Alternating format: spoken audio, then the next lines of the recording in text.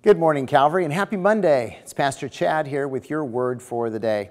Hey, if you're a follower of Jesus, you believe Jesus is the one and only Son of God, Savior of the world, you believe that He died on the cross to pay for your sins and was raised from the dead, and you've made a commitment to follow Jesus with your life, then I'm assuming you want to honor Jesus and avoid evil.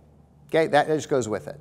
So hopefully you're nodding right now going, yeah, I want to honor Jesus and avoid evil. So given that as the case, you would not then want to give the devil an opportunity in your life or to give Satan a foothold in your life. And yet the Apostle Paul warns us about doing that in Ephesians chapter 4. He says in verse 26, be angry and do not sin. So it's okay to be angry, just don't sin. Do not let the sun go down on your anger, and give no opportunity to the devil.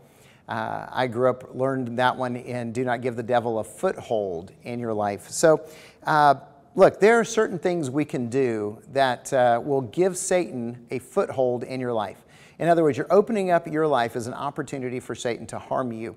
And I just want you to think about some of those, because one of them, the Apostle Paul mentions directly when he says, be angry and yet do not sin.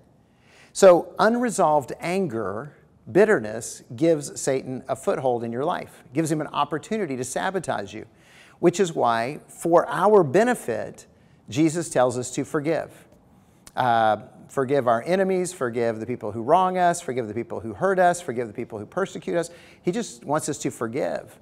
That's why He modeled forgiveness the way that He did, and that's why He tells us to forgive, because if we hold on to that unforgiveness, I love how he puts it. If you let the sun go down on your wrath, then you're giving Satan a foothold in your life. So forgive. And if there's somebody right now that you need to forgive, find them and go say, I'm sorry.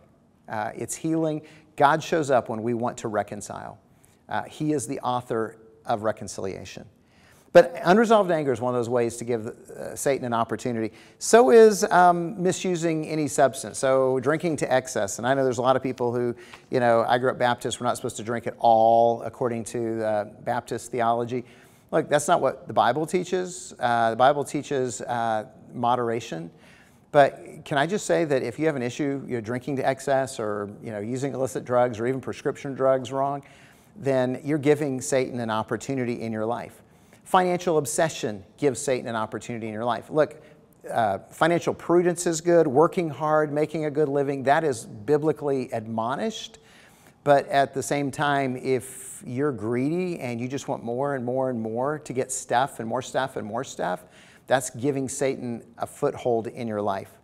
And of course, you're giving Satan an opportunity in your life if you're engaged in pornography or you're listening to gossip, or even if you're surrounding yourself with people who don't share biblical values.